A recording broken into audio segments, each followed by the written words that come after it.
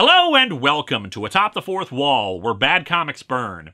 At the 1983 San Diego Comic-Con, Mark Evanier, Bob Greenberger, Jerry Conway, Len Wein, Bill Tossler, and Bill Warren got together and decided to do a little experiment. They would create a limited series, 12 issues, and each issue would feature a different creative team, different writer and artist for each one. None of the teams could talk to each other, they'd be allowed to use any character that DC owned, provided it was one they weren't currently working on, but they had to somehow create a coherent narrative for those 12 issues. And just to really screw with them, each issue had to end with a cliffhanger that the next writer had to resolve. As you can guess, this round-robin style of storytelling has potential for greatness and intrigue, but also the potential to be an hilarious mess. I first heard about the series a few years ago, and I've been eager to finally take a look. Infamously, a bunch of the people who worked on it shrugged off the mandate to build a narrative, and instead just took full advantage of being able to play with any character that DC owned. This came out in 1985 to 1986, during the same time Crisis on Infinite Earths was happening, meaning that this was basically the last hurrah for a lot of these characters, many of whom hadn't been seen in decades and may never be seen again, so it's understandable why some creators just decided to have fun with the whole thing. The question, though, is whether or not they'd actually succeed in the challenge, and whether the audience could guess what was going to happen, particularly with the cliffhangers. With something like this, I might have been more inclined to review the whole thing at once to try to make sense of it, but we just came off a Star Wars prequels month, and I think it's okay if we just look at this one issue at a time, rather than trying to cram it all in at once. So let's dig into DC Challenge number 1, and see what this kind of freedom brings about for a story. Welcome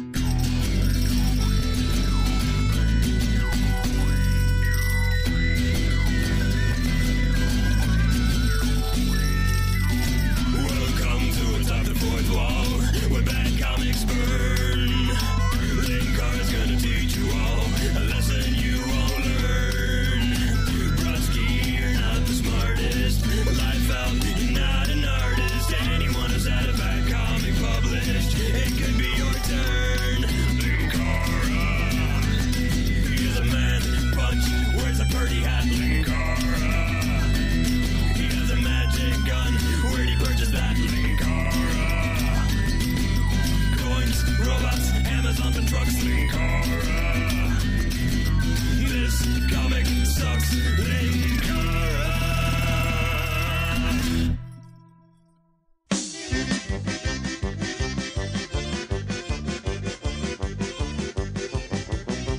The cover's okay, a little bland, featuring Batman, Superman, Wonder Woman, and I don't know, Steve Rogers or somebody racing to confront a group of villains. The Riddler is the only one I recognize right off the bat, but I'm sure we'll find out more once we get into the issue proper. There's also that big question mark in the background depicting part of New York as well as a car, which I'm sure will be essential to the whole mystery. Can you solve it before we do? Because I've gotta say, we're kinda stumped here and could use some help. We open with some guy entering an elevator. You know how it is some days. You wake up thinking you're going to read fortunes in exchange for necklaces, then you end up fighting a war on a beach a few hours later. The guy is trying to find the lobby button, which is apparently harder than it looks, despite the elevator only having 3 buttons, with the bottom one reading lobby. This guy, Floyd Perkins, is a copy boy at the Daily Planet and has gotten lost. Also, either the elevator lights are so bad right now that there's a big shadow over the rest of the buttons, or the Daily Planet is only 3 stories tall. Anyway, yeah, despite hitting the lobby button, he's been deposited on another floor. Instead of just waiting in the elevator and assuming that someone called it to this floor, he starts looking around. And then he hears them. The voices. Floyd Perkins is actually a Twitch Plays Pokemon protagonist. He goes to investigate the voices in the next room, but trips on a plant or something. He finds himself in a room full of guys around a table, all wearing weird yellow and purple jumpsuits. Young man, leave this room at once! You have no right to be here! Yeah, a common thing heard by interns. Frustrated by how they're being so aggressive with him, Floyd suddenly realizes that one of their numbers is in a blue jumpsuit. Also, he looks like an alien. Holy! Is this a Star Trek convention? Actually, judging by this guy, I'm pretty sure it's an Outer Limits one. The alien tells him to leave or he'll be severely dealt with, so Floyd heads back to the elevator. There, he's met by a guy in a trench coat. You got a light? Bogart? Terry, you've really let yourself go. So, yeah, Humphrey Bogart. Who knew he was a DC character this whole time? Well, ain't got no fruit on my head, so I'm not Carmen Miranda. Yeah, but if we painted your trench coat red, you could be Carmen Sandiego. We cut to 3 miles away and our title page, where Superman is encountering some sort of creature emerging from a dude's back due to pink smoke. Too much pink energy is dangerous. Also, Soups, what the hell's going on with your legs there? Were you doing a ballet twirl in the middle of the air? Some sort of demon rising from his body. And decidedly unfriendly. Based on what? Dude's just floating there. Superman starts grappling with the demon, who decided to emerge from that guy wearing only a loincloth. Let me go, Superman! It is inevitable. What must be done will be done. Even you cannot change that! I guess he's unfriendly because he's kind of vague about what he's saying.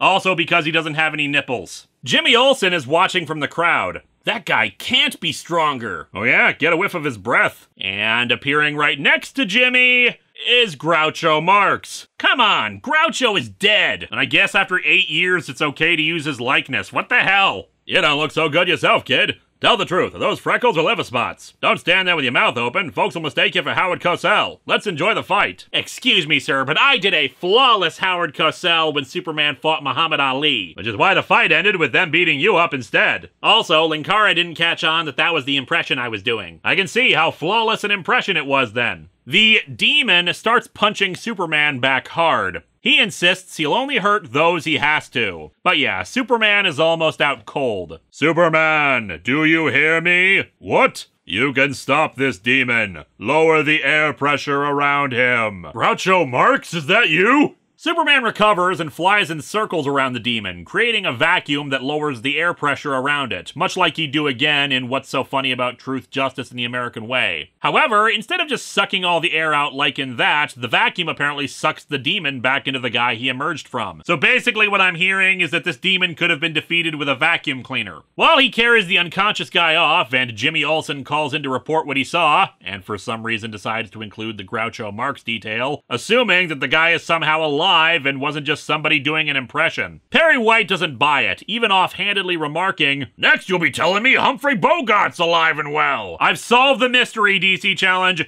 Perry White has the power to summon dead celebrities. Floyd apparently overheard that, but no time for that now. Apparently Metropolis's hospitals were full or something, since Superman took the unconscious guy all the way to Gotham Memorial Hospital. They put him in an iron lung to help keep the demon contained for the moment and found the guy's ID. His name is James Hoyt. Soups decides his next step is to find out more about Hoyt. Which Clark Kent can do with a visit to Commissioner Gordon. I mean, I'd say Superman was flying over Gotham at the time and just noticed it, but the caption said it was only 3 miles away from the Daily Planet, and unless we're living in Batman v Superman world, Metropolis and Gotham are not traditionally right across the river from each other. Anyway, Gordon tells Clark Kent that Hoyt was a small-time burglar, but the weird thing is that he died in 1967, trying to steal his own life back. He's moving up to the big leagues. We cut over to stately Wayne Manor, where Bruce is informed by Alfred that they got a tape in the mail. Well, put it on. At least they sent Beta and not VHS. Bruce threw a big party in 2016 when they officially declared VHS dead.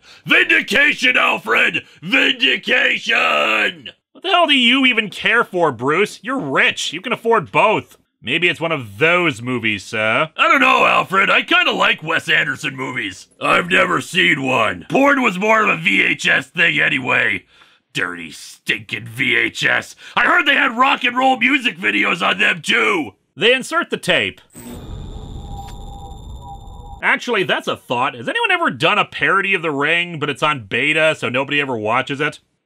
Anyway, the actual person on the tape is the Riddler. Hello, Batman. Or should I say, Bruce Wayne. This tape is rated R for Riddle. 15 in the UK. The Riddler. And he's figured out you're Batman. Ghastly! He's going to team up with a childhood friend of yours who likes to wrap himself up in bandages and quote Aristotle. Why hasn't anyone patroned me to do Hush yet? Anyway, the riddle is, why are the Dark Ages called the Dark Ages? Alfred says it's because so much knowledge was lost during the period. Not really accurate, but hey, I'll grant them that's general pop knowledge kind of thing. But Bruce has already slipped away to change into Batman and has an alternate theory. The Dark Ages were called the Dark Ages Because they had so many knights. Why isn't the Riddler called the Punster?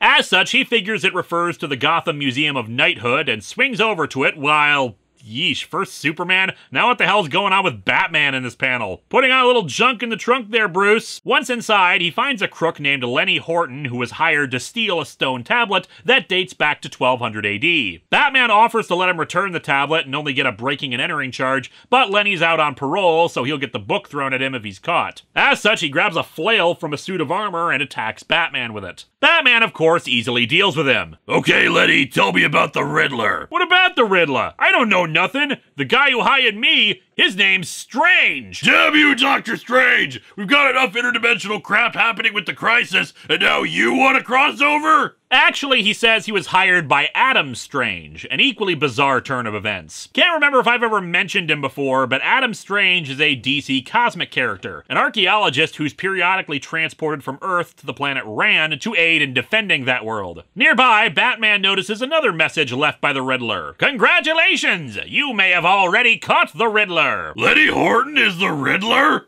To claim your prize, figure out what kind of vegetation gives you a charge, then take a calculated risk. Helicopter. Meanwhile, Superman flies up to the JLA satellite to investigate what happened with the demon. Hope Aquaman won't mind me stopping in during his turn of duty and using the JLA computer, considering at this point in JLA history, the satellite was so wrecked that it would end up crashing to Earth twice, and Aquaman was down in Detroit leading a crappy version of the team. He probably won't mind. No, he won't mind it at all. He isn't here.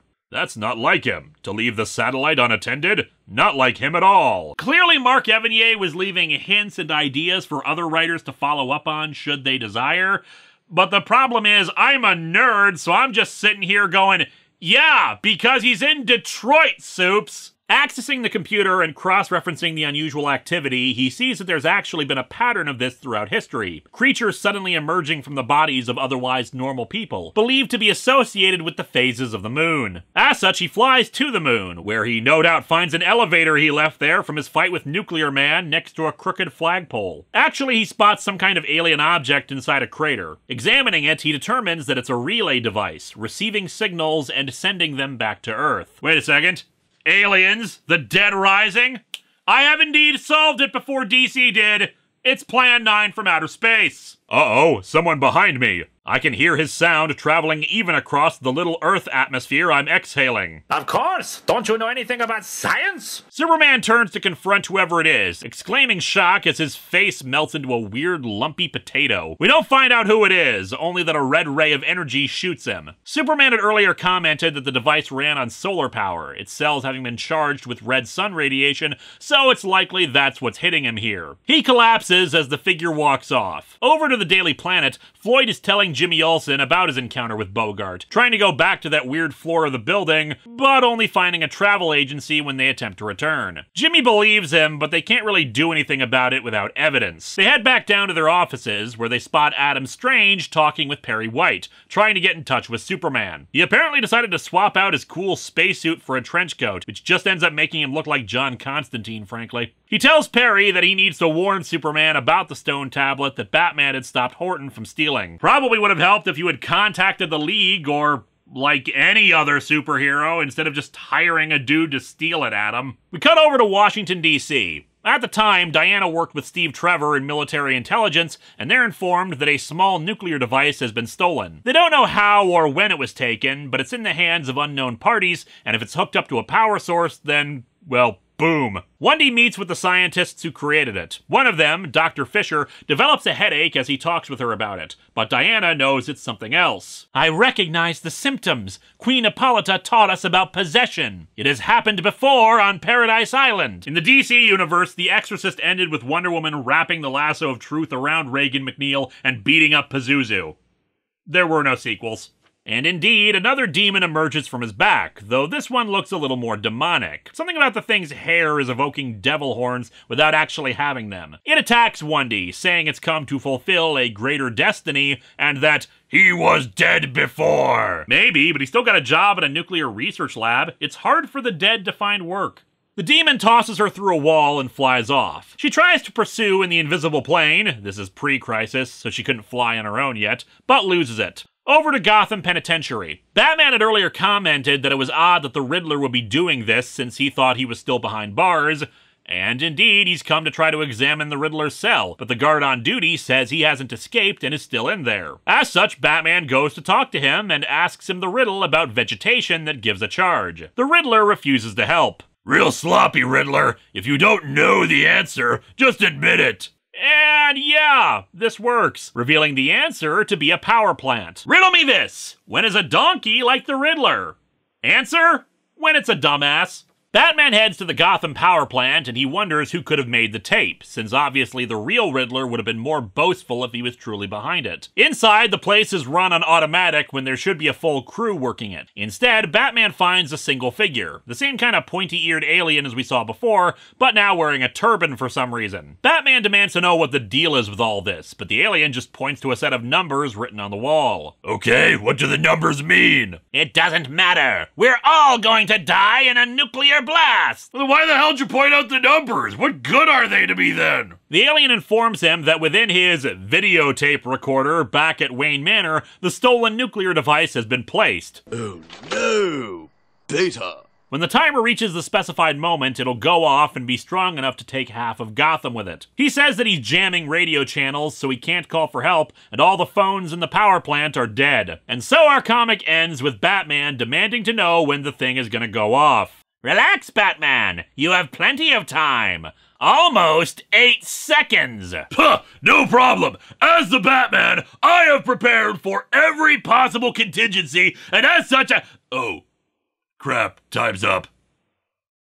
This comic is okay, but yeesh, the artwork is rough. I'm not sure what happened here, since the art team on it is Gene Colan and Bob Smith, yet there's a very rushed feeling to a lot of it. Backgrounds seem kind of sparse, facial expressions seem a bit goofy in places, and some of the superhero action leads to some weird poses. Still, I'll give it credit for having a lot of dynamic angles to shots to try to help keep it from being boring. It's just the finished product needed a lot more polish. The writing is just okay, since it's mostly there for setup, laying down plot threads that other writers can pick up on and run with, from the dead people returning to the demons, to the number codes, to the aliens, to the stone tablet. Just plenty of angles for future writers on the series to do something with. However, since it's mostly there for setup, there aren't a lot of interesting things going on, aside from discovering that Batman preferred beta to VHS. We'll pick up on the series again later, and I see us returning to it over and over. Next time, however, we're back to Patreon-sponsored reviews, and back to Sentai as we return to Zhu Rangers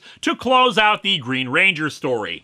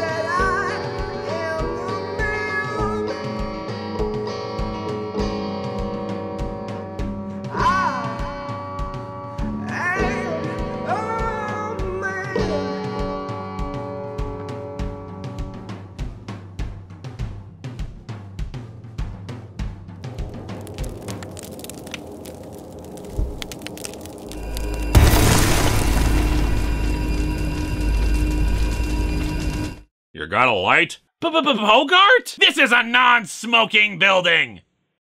Hello, my friends. Please be sure to like this video, subscribe, hit the bell, and share it with others. And if you get a chance, maybe check out my Patreon.